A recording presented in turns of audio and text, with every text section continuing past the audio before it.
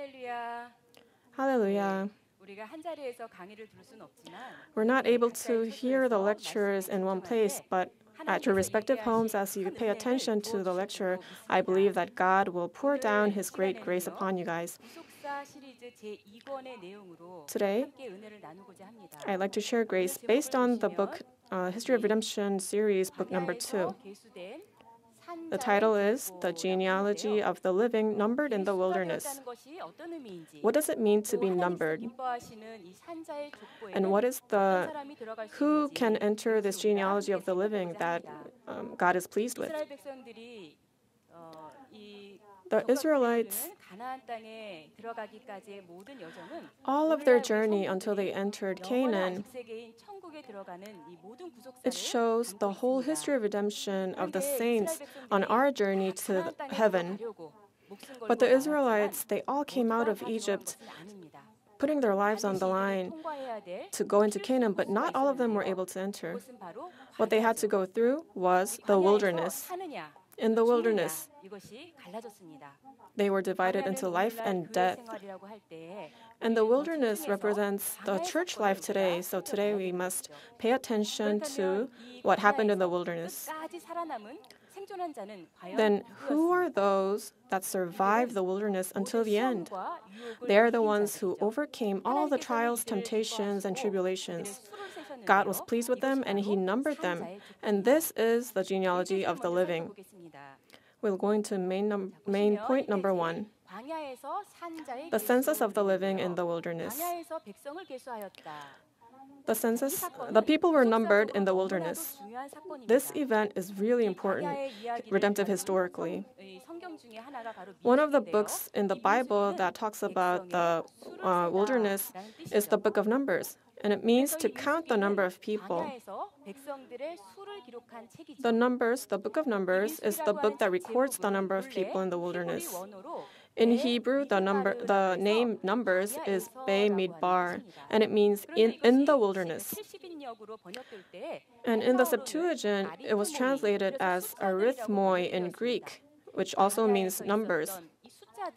So the numbers that were seen in the wilderness. The key point of the book of Numbers is the 2 census of soldiers. Just as God commanded, they numbered the people, and it's recorded in much detail in the book of Numbers. The first census was recorded in Numbers chapter 1, verse 46, 603,550. And then in chapter 26, it talks about the second census, and it says they were 601,730. It was not an approximate number, but it's very precise in the number. What does it mean to number something or someone? What do you count? Do you count the number of socks in your house? To count something means that it's valuable and there is significance. And it's even more so in redemptive history. When there are numbers recorded in redemptive history, that is acknowledged by God, and that is usually when God records those that He acknowledges. And in them are God's expectations and the missions that God has for them. And so God counts, and especially in the wilderness, God counted those who would go into Canaan alive. Then this happened in the past. But why is it important? That is because in the wilderness, God continued to count the people, and those who passed, God remembered them. And God will count in the end times as well. God will count those who are to enter heaven. He is counting their numbers. Psalm chapter 87 verse 6 says, "The Lord will count when He registers the people. This one was born there." Those who have been saved, in order for them to be registered in heaven, God counts each and every single one of them. As female evangelists, one of the things that we have to do during worship service is to report the number of people who have given worship service, and we count the saints. And when we count, we think, oh, that person came too. Oh, that person came to the summer conference. And they just look so precious to us. And probably God also sees them and regards them as very precious, and I believe that God is counting us during worship service as well. And if there is a genealogy for those, the living ones who are to enter heaven, the book of Revelation calls it the book of life. There are those who are to be recorded in the book of life, and it says that they are the ones who overcomes. Then those who are to enter heaven, who are the ones that will be recorded in the book of life? Through the census, we can say that God is foreshadowing and foretelling of those people to be recorded in the genealogy. And second, the census of soldiers is like the genealogy of the living. The living ones, their genealogy, it is like this genealogy. Usually in genealogies, you think of one where names are recorded. But all of those names, God compressed them into numbers, and that's how we can look at the censuses. So the first census, it says all the congregation, God counted them as representatives. And it says by their families, by their fathers' households, they were counted. And this is not just a simple total number, but it also records which tribe they're from. And especially in Numbers chapter 1, verse 18, it says they registered by ancestry. And this word, ancestry, you all know the word toledot, the word for genealogy. The root word for that word is yalad, and this is what it uses for ancestry. And this means that the census of the soldiers represents the form of the genealogy. The second census, it says, take a census of all the congregation by their fathers' households. And this is not just a total number, but it also records the tribe that they're from. And also they counted, and then it says the land was distributed according to the number of names. And each shall be given their inheritance according to those who are numbered of them. According to the names of the tribes of their fathers, they received the land, the inheritance. The land was given according to the tribe. Then just as we saw in the first and second censuses, those who have the mission to fight once they enter Canaan and those who will receive the land as an inheritance, God acknowledged them as the covenanted people and acknowledged them to be part of the genealogy of the living. Then you and I must enter this numbering of the living ones. They are the ones who pass some kind of test. Then in order to see what kind of test they went through,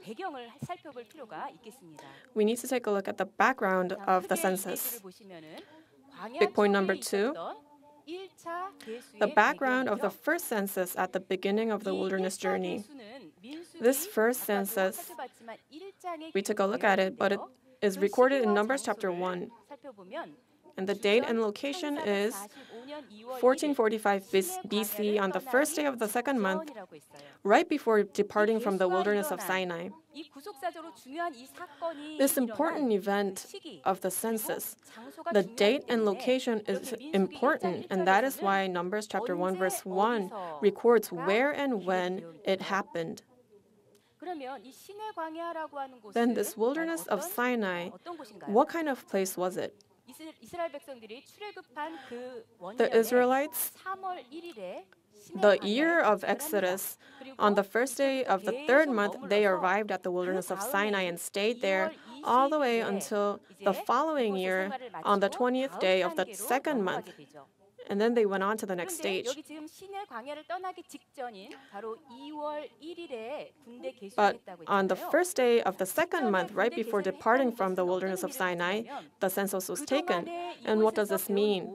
It means that everything they learned here up until now, just like an exam, all those who passed this test, those remnants moved on to the next stage. God in the wilderness of Sinai, He taught the commandments, the law, the pattern of the temple, and He taught how to worship God, how to serve God. And in this wilderness, in order for the Israelites to become the chosen people, God trained them. And for a year, almost a year, God had them stay here and had them turn into the form of the image of the covenanted people. But what happened before this? First, prior to the census, 3,000 were killed due to idolatry. What was this incident of idolatry that 3,000 failed this test? They made an idol of the golden calf because Moses delayed. Moses ascended the Mount Sinai. He went up from the first through the fifth ascent. He went up and he came down on the same day. However, during the sixth ascent, Moses stayed on top of the mountain for 40 days. They waited and waited, the people waited, but Moses didn't come, and they became anxious. They didn't wait for him, but they wanted something else, another God that they can rely on instead of Moses, and that was the golden calf. And they served that idol. And in their hearts, they had this doubt for Moses. They did not believe in Moses. And if you look, here it says, now when they saw that Moses delayed, they told Aaron to make us a God who will go before us. For Moses, we do not know what has become of him. They did not have the assurance that Moses was going to come back. So they made this golden calf and served the calf. In Exodus 32:6, it says they not only just gave worship to the golden calf, they rose up, and played. And this word to play is sakak, and it means to mock, caress, make sport. And it signifies a very promiscuous, obscene act. And also it says that they got out of control. And this in Hebrew is para, and it means to be naked. They all took off their clothes and they worshipped this idol very sexually, and they had this party. So what happened because of this? 3,000 were killed in a single day by the swords of the sons of Levi. The sons of Levi stood on God's side. And even if they were their brothers, friends, relatives, all those who commit idolatry, the sons of Levi killed them. This, we can see how much God hates idolatry. And God blessed these sons of Levi for listening to His word. What is the first commandment? You shall not have other gods. And idolatry is a great, great sin. What happened? How did the Israelites become this fallen to the point of death? So the root cause of death was forgetting the covenant. The root cause of death was forgetting the covenant. God made the Sinaitic covenant with the people of Israel, and this covenant was to officially seal these people as His people. I am your God, you are my people. Therefore, you are mine, and I will take care of you. So these covenanted people were able to receive the land as the inheritance, the promised land. And before the covenant, they received the word, and they all made a vow to obey God's words. 언약서를 가져다가 And during the time the covenant was ratified, 모든 말씀을 우리가 they made this vow saying, we will be obedient to all of this word that you have spoken. 이렇게 진지하고 엄숙하게 And they made a sacrifice and sprinkled the blood, and they made this covenant. 금세 But these people so quickly forgot about the covenant.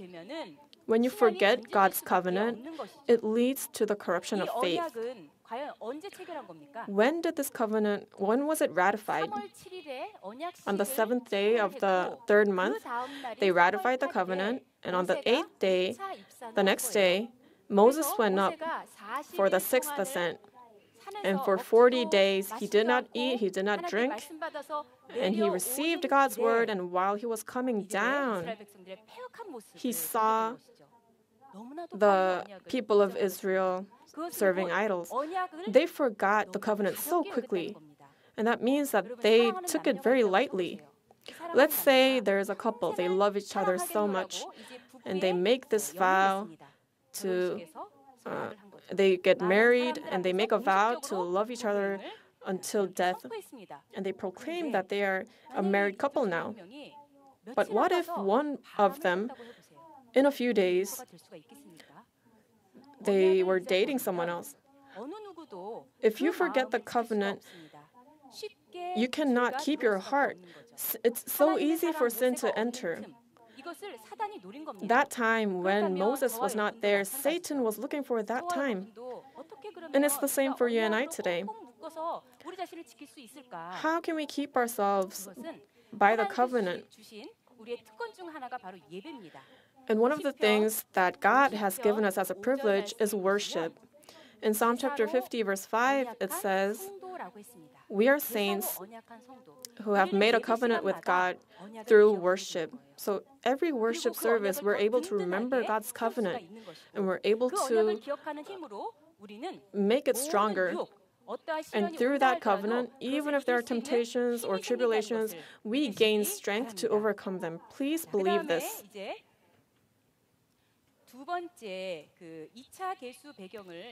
Now we will take a look at the background of the second census at the end of the wilderness journey.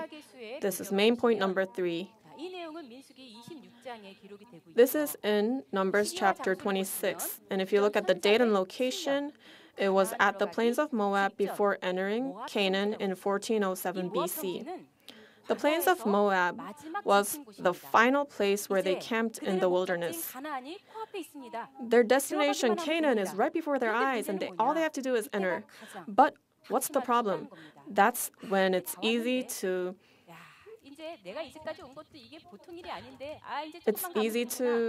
become careless. But that's not the case. What happened to them? In Numbers 26, verse 1, it says that the census took place after the plague. Then in Numbers chapter 25, what happened that this plague, this curse came about and people died? Prior to the census, 24,000 were killed for committing immoral acts. The Israelites committed the sin of sexual immorality with the women of Moab. The Israelites, for 40 years, they only ate the manna, right? But before them, now they had all this delicious food that was given to idols, and they all fell for that. And also these Moabite women who were wearing fancy clothing, they were tempting them, and they all fell for it. And how did this happen? What was behind this was the Council of Balaam. In order to destroy the covenanted community,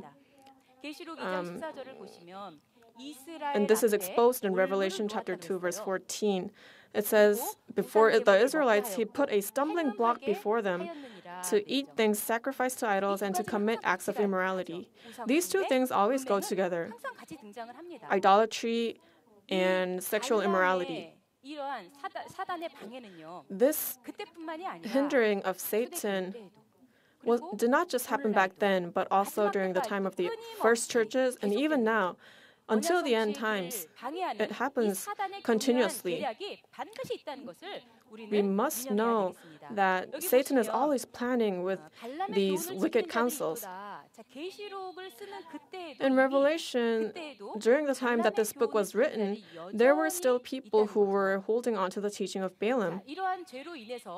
And because of this sin, 24,000 died in a plague. These days, there are people who die from the COVID-19, but it's not comparable to an event where 24,000 died in the same incident. And this shows how much He hates sexual immorality. And while all these people were dying from the plague, something else happened, and that is the leader of the tribe of Simeon, Zimri, he took a Midian wife, a woman, and went into the tent and committed sexual immorality. Seeing all these people die from sexual immorality, he could not control himself from the sin.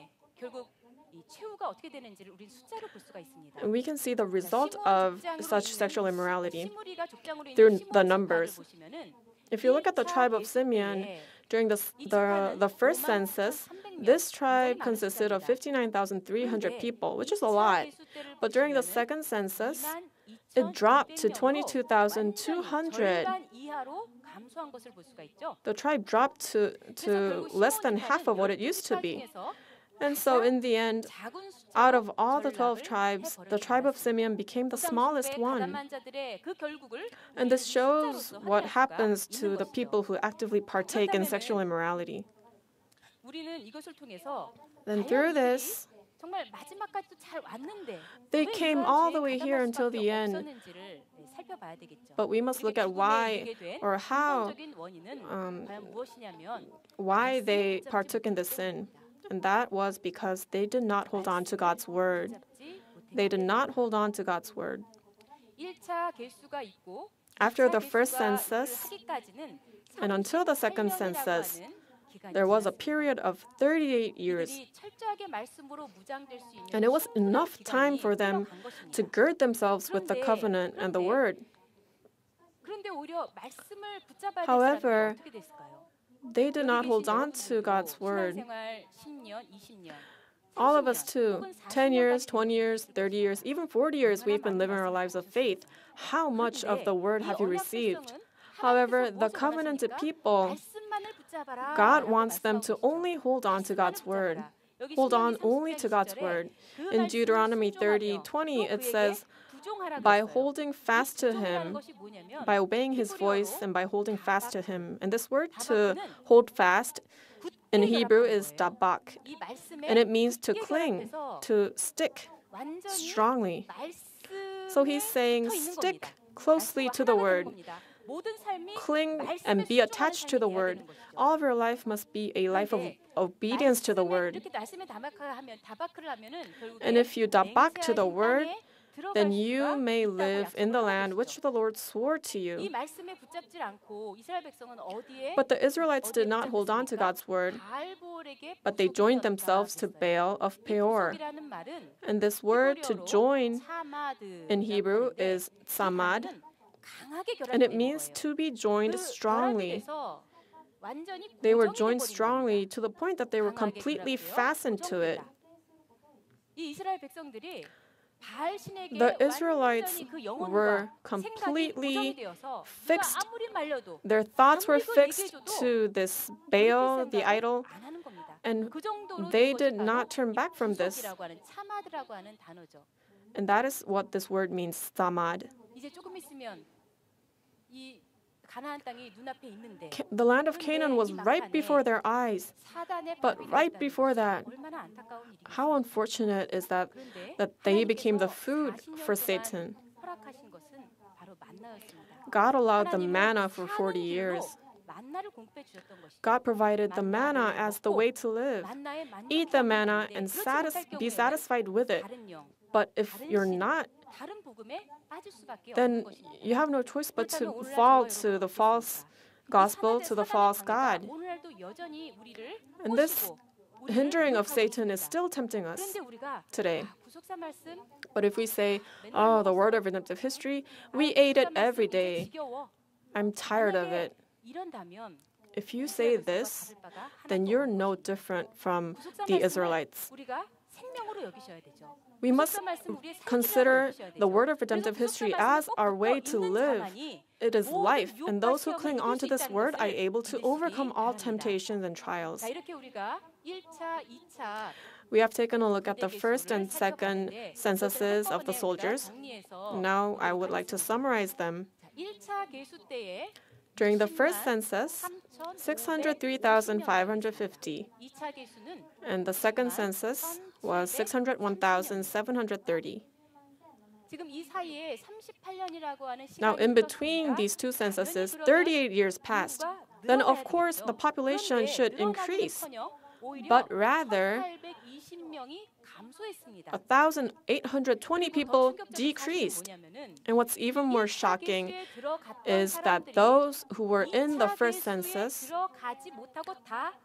did not make it to the second census, and they all dropped out. They fell out. Except for two people, Joshua and Caleb. Only Joshua and Caleb were in both first and second censuses. And all the first generation died. The first generation are the ones who directly received God's word of the covenant. But even though they were promised this inheritance, if they do not hold on to the word until the end, it shows us that they cannot enter Canaan. And if you look at when the census took place, we see that there were temptations and trials by Satan. And we saw the idolatry and also the sexual immorality. And we saw how they always go hand in hand. And the numbering, the census took place after these people died. And what does this tell us? That God purifies the people morally and in their faith before numbering them. And so only those, the remnants who are pure, can enter Canaan and be numbered. So only those who are pure, God sees them as such precious people and acknowledges them through the numbers. So only those who are physically and spiritually pure can enter Canaan.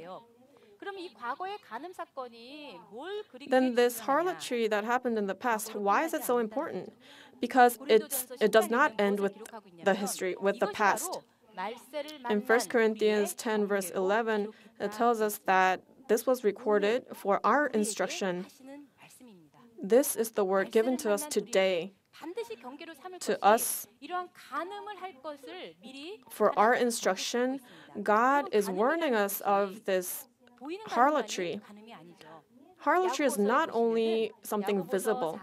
If you look in James chapter 4, verse 4, it talks about harlotry as being friends with the world, being close to the world, and that God calls harlotry.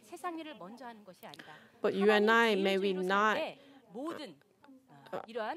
consider the things of the world as priority, but when we're God-centered, please believe that we have the faith to overcome these temptations. So in the end times, let's take a look at the 144,000 who stand on Mount Zion, those who overcame. And the Bible tells us that these people are the ones who have not been defiled with women, and they have kept themselves chaste. Those who remain until the end are the ones who are pure. Their spirit, their soul, all of their thoughts are not defiled by the world, but they only go after God's word. Then in the end times, there is going to be a test. There's going to be Satan trying to block our way. So now I will make our conclusion. In conclusion, the key to survival, the key to staying until the end is to follow God fully. 우리에게 말씀하고 있습니다. Following God fully. 여러분, 어떤 자에게 생존이라고 하는 영예로운 칭호가 Who 붙었습니까? is able 신명기 to 4장 4절에 survive? 보면 In Deuteronomy 4 verse 4 it says, You who held fast to the Lord your God. And this is the word dabak that we took a look at. Those who are completely clinging on to God's word are able to become remnants. 저와 여러분도 이렇게 얘기할 수 있죠. Then you and I, we can say this. 아주 부역장도 하고 I used to be a district leader and I used to be really diligent. I'll tell you all about my past. But what God sees is not what we did in the past, but today. Am I clinging on to God's word today? That's what we must examine. It says here, today, you who are alive today, am I following the word today? We must examine ourselves. And okay, we are following God's word. I give worship, I listen to the word, I pray, I volunteer. And even if we do so, how much of it do we have to do? We see this word fully, fully. Those who were included in the first and second census and entered into Canaan alive, they were Joshua and Caleb. So Numbers 32:12 says, Joshua and Caleb, what did they do? They are telling us this key to survival. And it says they followed the Lord fully. Even if we give worship and if we pray and we listen to the word, if we're just if we're not doing it fully, that's not right. We have to give all of our heart and with the heart that this is the only way to live. If we're not like that, we cannot reach the level of fullness that God wants from us. But we can be thankful that we have this model for us, that they were able to do so.